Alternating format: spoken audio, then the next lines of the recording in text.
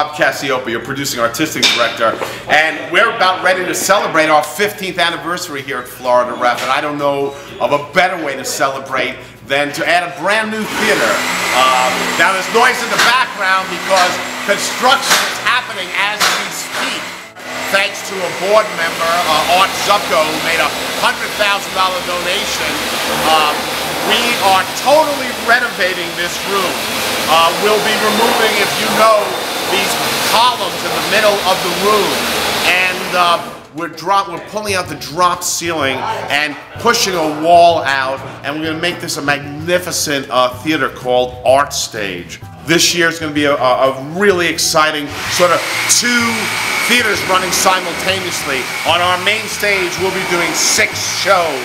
But in this theater, we're doing a beautiful little mini season that's going to open at the end of October with a wonderful play that's very pertinent to Southwest Florida. It's called Camping with Henry and Tom. When you look at this season of Camping with Henry and Tom, a comedy drama, historical, and then the sardonic Santaland Diaries, and then this beautiful drama, Time Stands Still, and this timeless musical, The Fantastics. It's almost a perfect mini Florida Rep season.